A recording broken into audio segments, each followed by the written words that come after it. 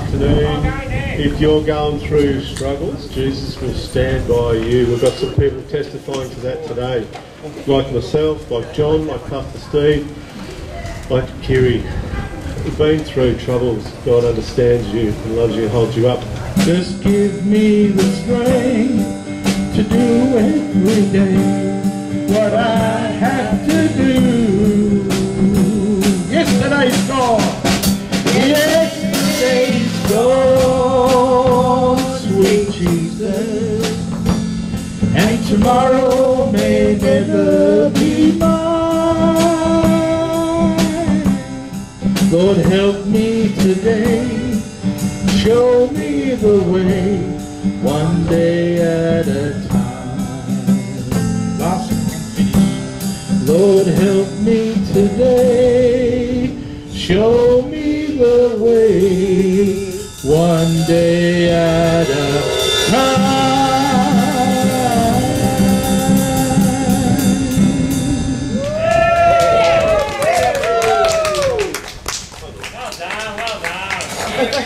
There we are, taking a break in a sec, but before we do, I'd like you to welcome my wife, Mrs. Christine Giles. You give her a great big clap. Look at that incredible hair. She's going to read a little bit from the Bible. You guys know the Bible? There it goes. This is from Job. You ready? You going to intro it a little bit? Okay. Job is a guy who had a lot of shit happen to him, and God said to him, and he was just saying, why, God, why are you doing this to me? And then God actually spoke to him and said, who is this that blocks my plans with words without knowledge? Brace yourself and I will question you. Where were you when I laid the earth's foundation? Who shut up the sea behind doors when it burst forth from the womb, and when I made clouds its garment and wrapped it up in its darkness? Have you ever given orders to the morning, or shown the dawn its place? I've shortened it down. Have you journeyed to the springs of the sea, or walked in the recesses of the deep? Have the gates of death been shown to you? Have you seen the gates of the deepest darkness? What is the way to the home of light, and where does darkness reside? Do you know these things? Have you entered the storehouses of the snow, or seen the storehouses of the hail? What is the way to the place where the lightning is dispersed, or the place where the east winds are scattered over the earth? Will the one who contends with God come and answer him? So God was just talking all about all these amazing things that he's in charge of. And Job said to him, whoa, I am so unworthy. How can I reply to you? I put my hand over my mouth. I spoke once, but I have no answer. Twice, but I will say no more. And Job said, I know now that you can do all things, and no purpose of yours can be stopped. You said, who is it that can obscure my plan? Surely I spoke of things I don't understand. My ears had heard of you, but now my eyes have seen you. Therefore I despise myself. I think it's just a reminder to us that God's just in charge of much bigger things, like the sun coming up every morning, the oxygen to breathe all the time, these beautiful flowers growing, even though they're weeds, they're still smiling. It's just amazing. God is so big, and really we don't understand what he's doing. Great. Just to finish that, there's another quick one from Revelation 4:11. It says, you are worthy, O Lord our God, to receive glory and honour and power, for you created all things, and by your will they were created and have their being. We're going to take a short break just to chat and make some friends. We'll be back in a few minutes. But don't forget about the Lord Jesus. Remember, he didn't forget about you. Take time out for the Lord Jesus. He took time for you. Thank you, Lord. Well done! Black fellas aren't in the shade. I'd be up there for something. No, I'm sorry,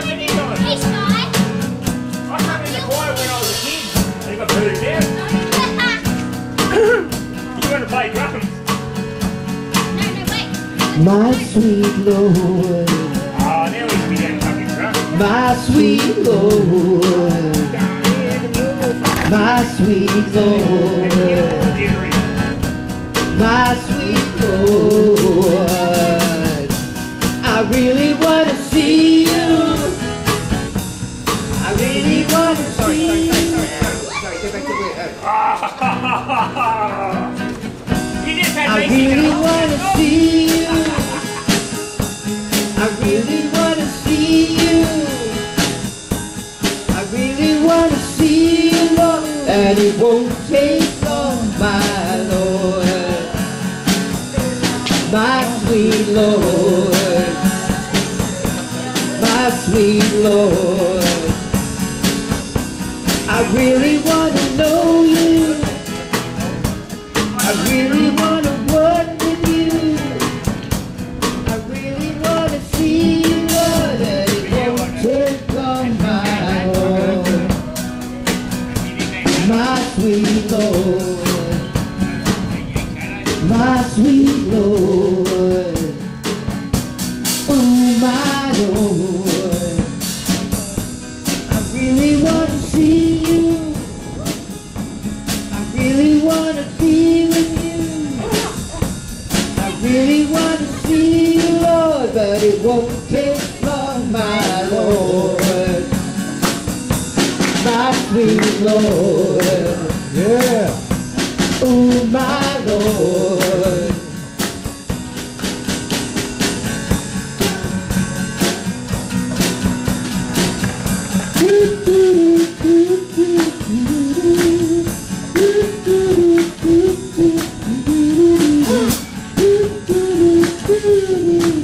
That's the electric guitar there. I really want to see you, Lord. I really want to be with you. I really want to see you, Lord, and it won't take long, my Lord. My sweet Lord. Oh, my Lord.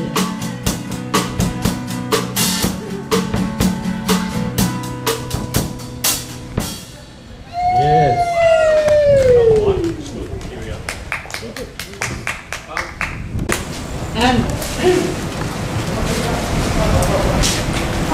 Funny how when you think about it, you've got everything you want to say, and then when you've got to talk about it. And then your voice is used to. I'm a New Zealander. I came over about 30-something years ago. At that time, I knew about God. I knew about Jesus. No, I'm saying I knew about. I didn't believe. My husband and I and our 2 children came across here. We lived in Port Arlington. We have lived there for 30 years that we've been here, which is over. As I said, I knew a bit about God. I knew that He existed, but did I believe in Him? Only when, like a lot of people, when you get into a bad time, you go, "Oh God, help! Oh Jesus, help!" So I knew that part. When I came over here, I started working on a chip farm with a guy called Ali. He was a Christian. He was ready to ran the Bible down my throat.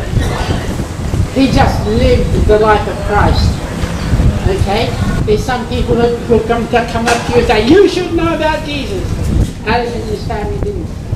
He showed the love that God had for me just by being a friend, by supporting me, by just being there when I needed him. In our work time, he was honourable. He paid me fair to work, and he worked with me. So we bumped along like that for a while. We were working at the church farm. He always talked about going to church, and one day he actually invited me to go to church. So I thought, that's not going to hurt. I can go to church, nothing's happening. So when I went to church, it's a little church, not far from the Lord, up on the hill. Was beautiful. So when I went into the church, I was really clever. I went in, and over here there's a seat right beside the door.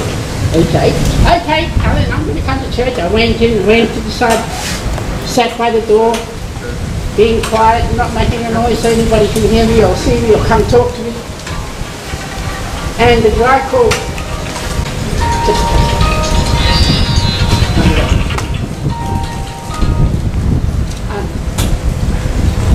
so I went in and sat there. A guy called Richard was actually giving the message. So I'm sitting way back here at the door. He's up there talking, and when he spoke, it was like he was talking to me. It was like he'd seen me there and he'd written down the message especially for me. And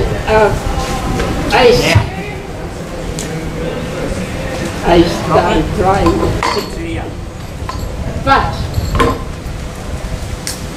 as soon as he finished talking and everybody stood up, I was out that door so fast, man, it was like flash in my car. I'm not going back there again, yada yada yada yada. No way I'm going back there. But God had touched my heart that day. And after that I went back to church, and I found that at the church that I was in, there were some people there who were just full of the love of God. And they had such joy in their fellowship. It was so good. Anyway, the fellowship, the church that I started in, just met me where I was. And I learned a lot about Christ there. And I learned a lot about God and the Holy Spirit. Just recently, in September, my husband passed. It was hard work, and I missed him. But you know what made it easy? The knowledge I have of Christ, the knowledge I have of the Holy Spirit, and of Abba Father God. In the times when I was really down, you may have heard of this phrase, a peace that is beyond all understanding. Because of the love of Christ and the presence of the Holy Spirit in my down times when I was really down, and it is possible to feel this, but I felt the presence of the Holy Spirit. I was reminded of scripture that says that He loves me. I was reminded of places where He has met with me. Thank you. And I was reminded just that God loves, and His love is beyond all understanding. You know, in that time of, and it still is, the time of mourning, you know when you stand in a storm, or it's something going on around you, and you should be going, ah! I'm standing there going, yeah, God, you've got me. I'm thinking, oh, yeah, God has got me, Jesus is with me, Holy Spirit with me, but when you stand there, and you're supposed to be, people would say that you're supposed to be going, ah! And you stand there in the middle of that trouble, and you have that peace that can hold you together, that can still your thoughts, that can still you, and enable you to be. That's our God. And that's the God that loves you. And we're not going to have musical accompaniment, but just follow along. Don't worry about the guitar. This is the day that the Lord has made. He will rejoice and be glad in it.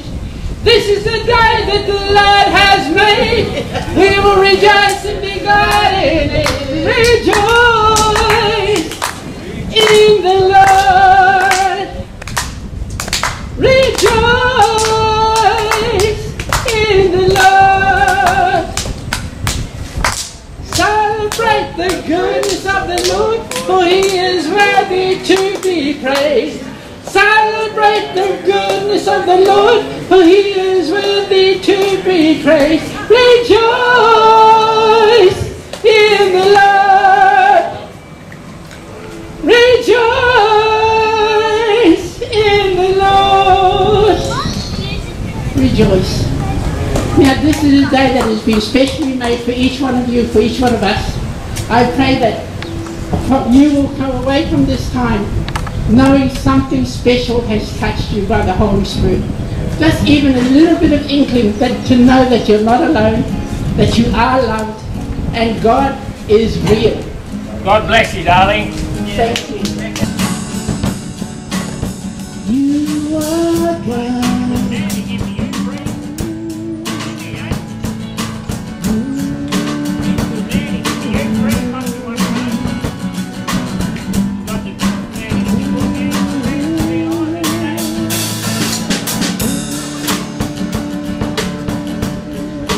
When the oceans rise and thunders roll, I will soar with you above the storms. Father, you are King of earth and blood. I will be still and know you are God. I will be still and know you are God. One day at a time, sweet Jesus. Thank you very much. That's all I'm asking of you. Just give me the strength to do every day what I have to do. Yesterday's gone, sweet Jesus, and tomorrow may never be mine. Lord, help me today, show me the way, one day at a time. Day at a time. Thank you.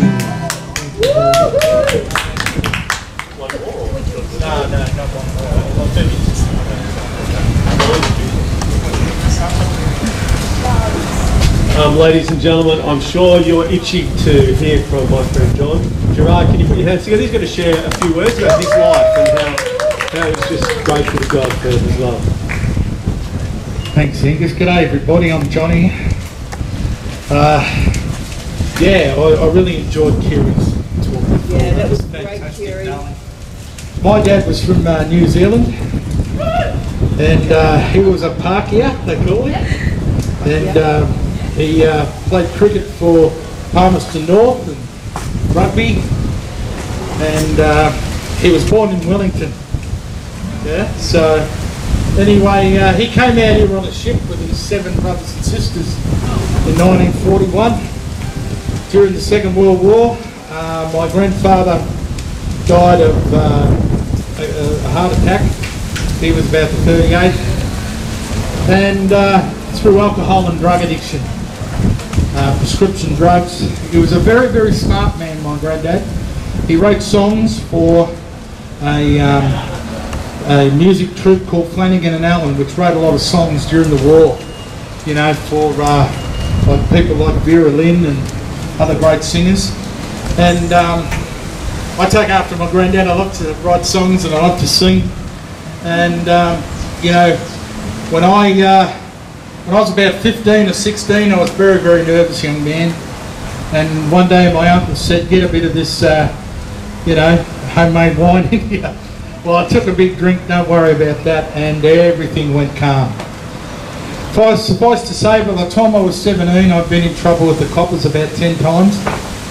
I was a full-blown alcoholic at 18, and I wasn't partial to a bit of the white, a bit of goey, a bit of anything that was there to supplement the alcohol. I was in trouble. I was in a big mess. By the time I was 21, you know, I started to break down physically. I remember having to go in the hospital and have an operation, and I wasn't allowed to have any alcohol, so I wasn't allowed to have a drink to calm the nerves. And I noticed the peripheral neuritis, that's the right way to say it, started to set in. By the time I was 27, I started to go blind in my left eye. You know, phone was ringing when it wasn't ringing, people knocking on the door when they weren't, and people trying to kill me when they weren't.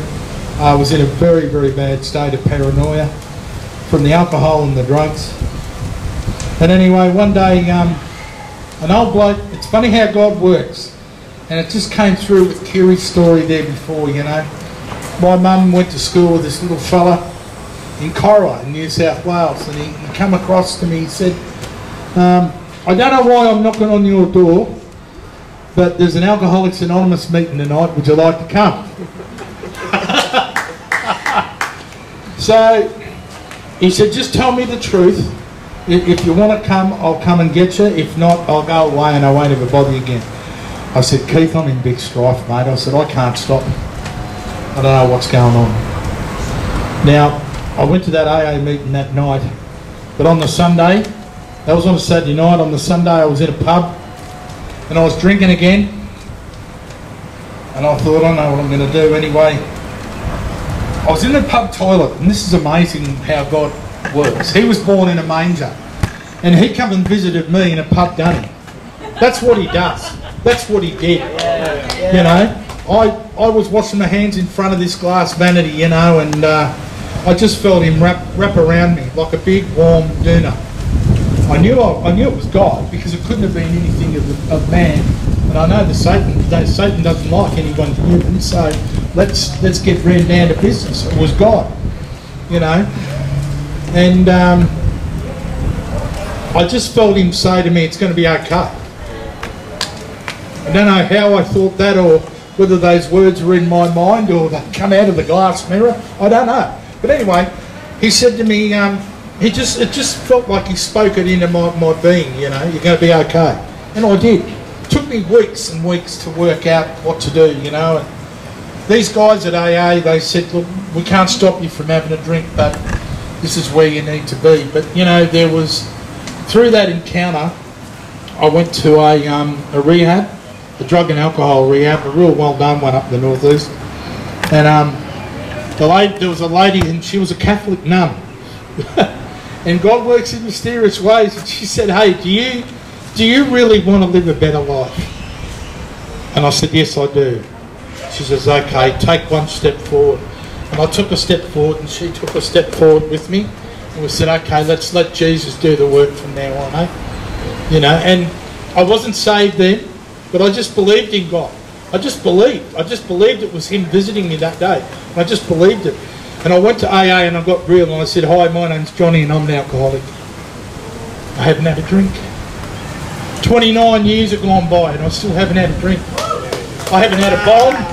I haven't stuck anything in the arm for 28 and a half years. So I've been clean and sober a fair while, a day at a time.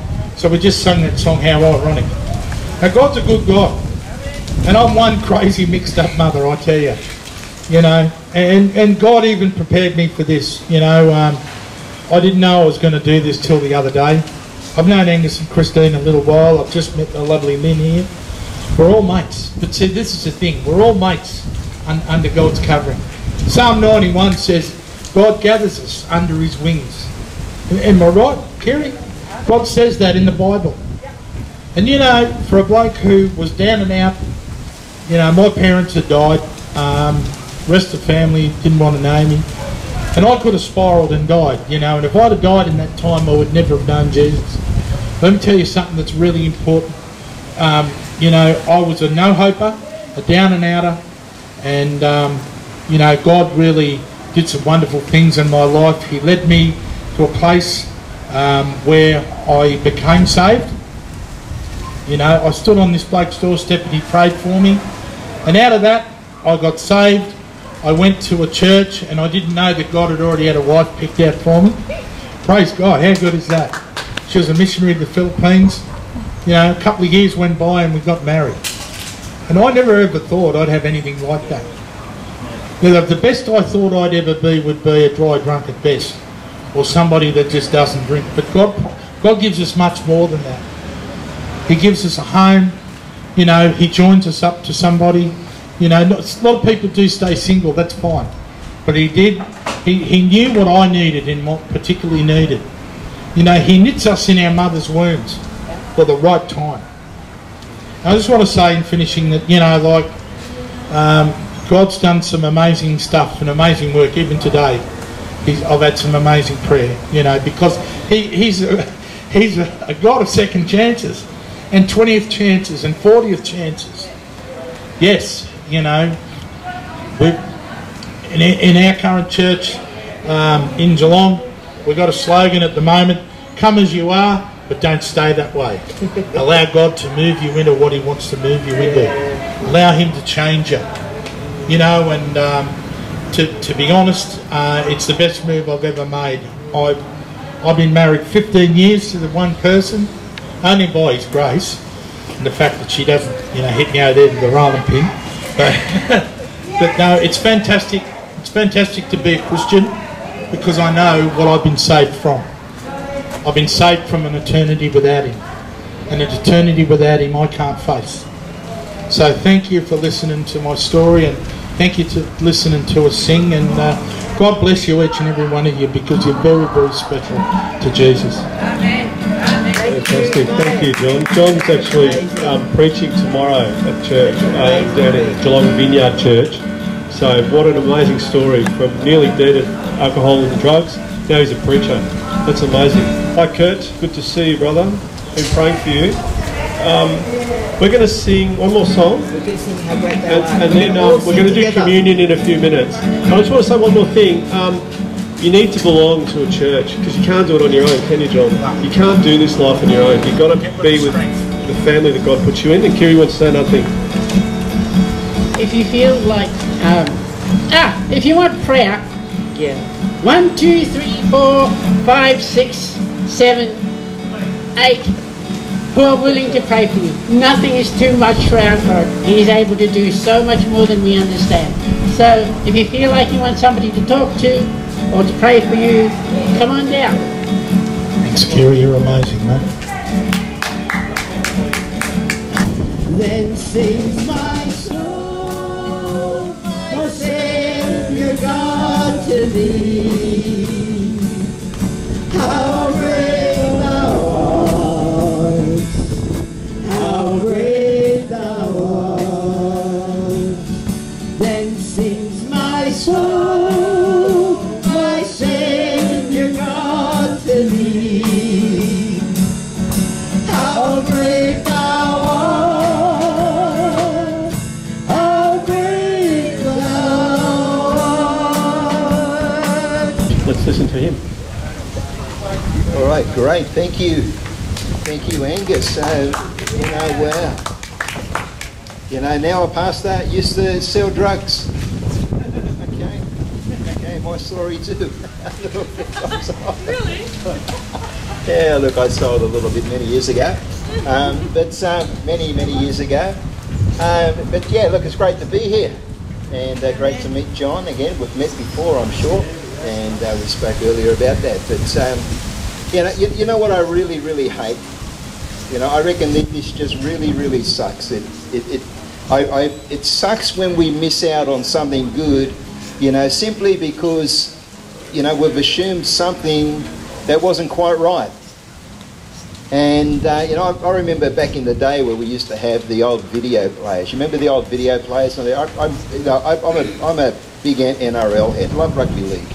And back in the day, I used to record the Sunday night game, and then I would catch up with it on the Monday. And one night my team was playing, and so I've set the video up to record at the time it always come on. So I'm working with the assumption Channel 9 are going to do the right thing, and they're going to play at the time that they always play. And then the next day when I went to watch my game, I caught the very end of the game. Talk about frustrating.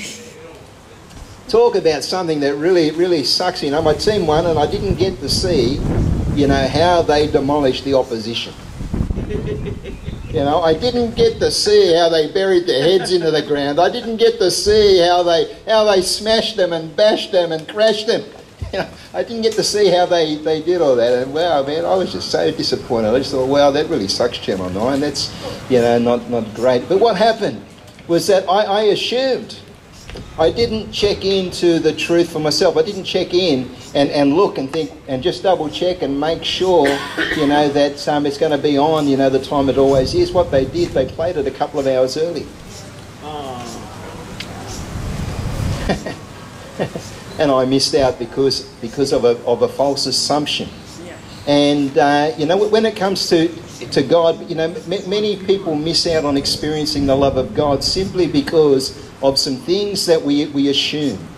You know, we assume that God is, you know, somehow, you know, distant and uncaring, and He's, you know, out there, and you know, we can miss, you know, what God really intends for our life. You know, others, you know, we assume that God is angry with us because we've committed so many, you know, wrongs in our life. You know, we've been unkind to too many people, or we've stolen too many things, or we've taken too many drugs, or we've drank too much grog john, and we assume that God wouldn't be interested in me because, you know, I'm just too low. I'm just nobody. I'm just nothing. You know, but, you know, to me, you know, the whole of life revolves around, you know, these two verses of Scripture. And John 3:16 and 17, it says, "For God so loved the world that He gave His only begotten Son, that whosoever should believe in Him should not perish but have everlasting life. For God did not send His Son into the world to condemn the world, but that by believing they might have life, or they might be saved in Him." And wow, you know, that tells us that, you know, God loves us so much. You know, when life doesn't make sense, God loves us. You know, when we're down and out, God loves us. And there's something that I refer to as the blessing of the involvement of God in our life. And the blessing of God's involvement in our life begins this side of heaven. Another assumption we make is that we make that we have to wait until we get to heaven until we deal with God. Yep. You know, we have to wait till we get to heaven until we can experience the love of this wonderful God. We have to wait until we get to heaven, you know, to get there. But Jesus said, "Whosoever should believe in Him should not perish but have everlasting life." And that everlasting life, it begins this side of heaven. It begins the moment we begin to trust our lives and our salvation to the Lord Jesus Christ. It begins the moment we receive Him into our life. Eternal life begins at that moment, and it's a life that, as I said earlier, it is a life that, with the blessing of the involvement of God. You know, imagine going through a season of sickness with the blessing of God's involvement. Imagine going through a time when we're walking through a dark place and the blessing of God's involvement leading us through. You know, how about when we're just really experiencing the pain and the trauma of life, but doing it with the blessing of the involvement of God. In seasons of unemployment and lack, you know, but the blessing of God's involvement, you know, in our lives. And this is what Jesus came to do. You see, God's wrath or God's judgment was poured out upon Jesus upon the cross. And we're going to partake of communion. We're going to take, you know, a broken cracker, which represents Jesus' body that was broken for you and for me. And we're going to drink of the cup, which represents the blood of Jesus that was shed to wash away all of our sin. The very thing that keeps us from the grace of God, our sin, has been washed away. The punishment of eternal separation from God has been passed off onto Jesus. And Jesus took that for us. Why? Because He loves us so much. So as we partake of communion, let's do so reflecting afresh, you know, upon the love of God. You know, when life doesn't make sense, God loves you. When you stump up, God loves you. When your heart is hurting, God loves you. When people disappoint you, God loves you. Wherever we are in life, wherever we come from in life, you know, God loves you. And to me, to my mind, everything hinges around that. The love of God. Because it's about Jesus coming and dying and rising again, so that we may live in Him. Glory to God. I might just pray, and then I'll are we people coming forward too? Yep. Okay, I'm going to pray, and I invite you to come forward and take your communion this morning. Father, in Jesus' name, we thank You for the love of God. Lord, we thank You, Lord, that because Jesus went to the cross, that He died, that He shed His blood, that He rose again. Lord, we can experience You, Lord, in this life. Lord, we're not waiting until we get to heaven. Lord, we're not waiting until we're good enough. Lord, we're not waiting until we're strong enough. But Lord, we can experience you today, right now. Lord, even now, Lord, we can experience your touch, we can experience your love, we can experience you. And Lord, as we do take this communion, Lord, we do so in remembrance of you who loves us so much. In Jesus' name, amen. Amen. Come forward and receive your communion this morning. The Lord bless you. Glory to God. And keep you.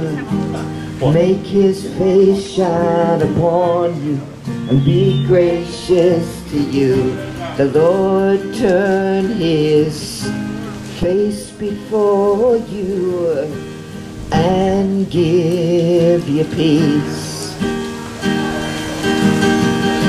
The Lord bless you and keep you.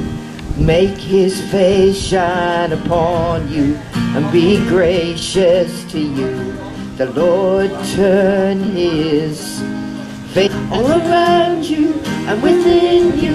He is with you, he is with you in the morning and the evening and the coming and the going, in your weeping and rejoicing. He is with you, he is with you, he is for you, he is for you, he is for you, he is for you, he is for you, he is for you.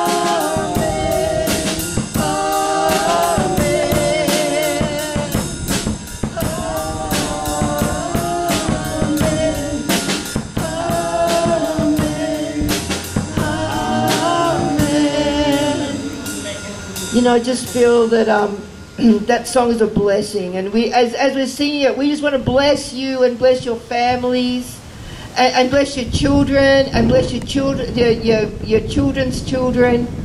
That God is a God of blessing. He wants to bless us, and you know, in this turmoil, I just feel like I want to just pray peace, because there's so much. If that's okay, I just want to pray out peace over everyone here. And yeah, I'm just going to pray now. And Jesus, I thank you for today, Lord. I thank you that you are here, that you're standing here with us. You're here with us right now. And Lord, I just ask you just to pour your peace out right over every person here, Lord. That whatever's happening, if there's confusion, if there's stuff happening in their life, Lord, I pray that you would pour your peace out on them today. And we bless every person here, Lord. We bless their families. We bless their children. We just bless them, Lord, and we thank you for them. Thank you, Jesus. Amen. Please stand right. Amen. Amen. Amen. Lord, we ask for a special blessing upon this community of Labuan Square. Yeah. For every household, for every heart that comes through this place, for every person, Lord. We pray that by your Holy Spirit you would lift them up. That, Lord, the things of the world that would hold them down, Lord, would be a heavy burden upon them, Lord. In Jesus' name, Lord, we ask that you would free them from these.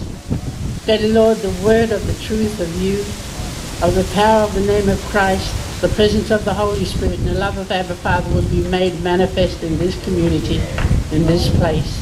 We ask that, Lord, in Jesus' precious name. Amen.